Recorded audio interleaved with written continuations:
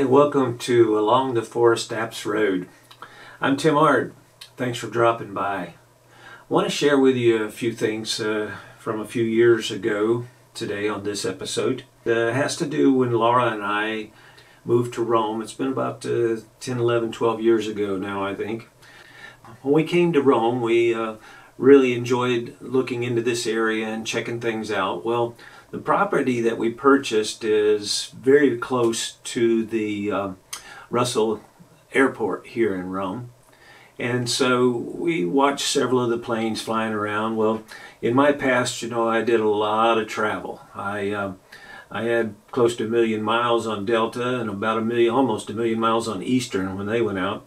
I really enjoyed, talking to people about airplanes and aircrafts and stuff. And always thought that I'd like to learn how to fly one. Well, when we moved to Rome, I told Laura, I said, if we were on a lake, we'd definitely want a boat. I said, but we're close to an airport. I wonder if I can go over and take a look and see what they have available in some flight instructions over there. So I made a phone call and I talked to a gentleman. His name was Earl Tillman. I ended up going over and he said, come on over, I'll give you a little test ride and we'll take a look and see what you think. So he had Tillman Aviation University, and he had retired from the insurance business and started a flight school there at Russell Airport. So I went over and met with him, and we jumped in a little Cessna 150 that he had. And more or less we went up and flew around, and we got to talking about what I did and what his background was. And so we ended up, he said, I've got some little bit of chainsaw work I need done over at my place. If you're interested in taking a look and see what you could do with that, we might be able to trade out a little bit of flight time.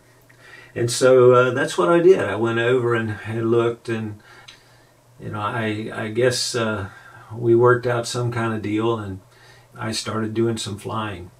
Well, Mr. Tillman, he's helped me through. I've purchased and sold about 6 aircraft, and he had the 150 and then a Cessna 182, and so we did a lot of flying around, going to different meetings and his home place and stuff like that, and building up my time and hours.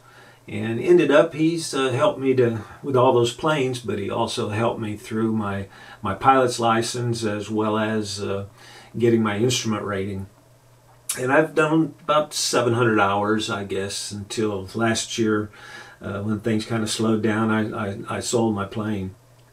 What I want to tell you about is a little story that started to tie into the flight and training and looking at kind of a correlation between instruction on an aircraft and instruction on a chainsaw.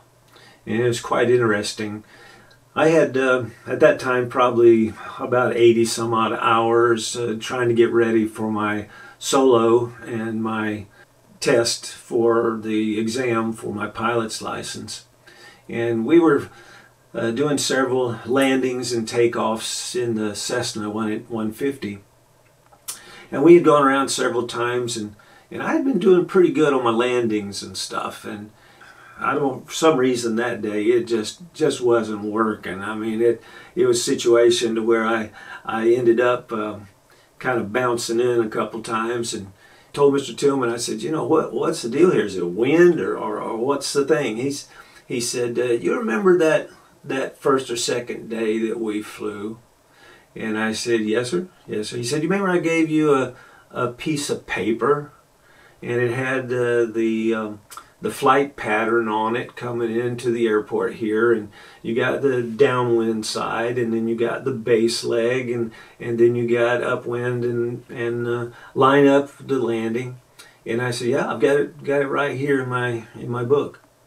And he said, take it out a minute. Let's take a look at it. We'll make a little jaunt over towards the Alabama line, and we'll come back and we'll try it again. But let's look at what that piece of paper said. And basically, it said on the downwind side, you start slowing down and get about 80 knots, something like that. And then once you make the base turn, then you basically slow down to about 60. And I don't remember what the exact numbers were on that piece of paper, but the basis there is that you had certain speeds that you had to maintain for the aircraft to actually descend correctly and smoothly and keep the power and the speed under control. We went back over to the pattern and we made the announcements and started downwind, and then turned on the base and started to line up, and I had the speeds just right on target, and it just greased right into the runway. I mean, it was just a perfect landing. And so we took back off again and went back up, and Mr. Tillman said, yeah, he said, what you have taught me about chainsaws is that the basics are that you've got to have that plan, the hazards, the leans, the escape route planned, how much hinge to leave to be able to control, and then what type of back cut that you're going to make. And that's kind of like the approach, isn't it? And it kind of struck me now he's changed from a flight instructor to a chainsaw operator instructor, and he's pretty amazing at it. But I've been so blessed to be friends of the Tillman family, and him and his wife Carolyn, and it's just amazing that all the opportunities that they open for us here around Rome and Floyd County. He's so well known, and he's been quite an asset to the airport, and trained many hours. I think he's right about 10,000 hours in small aircraft. It's been a real amazing journey with Mr. Tillman, sharing his training abilities with me. I appreciate him and his family, and look forward to getting back into playing again one day and being able to get back on schedule. But anyhow, that's what I wanted to share with you today, is going back to the basics. And a lot of us don't think about that.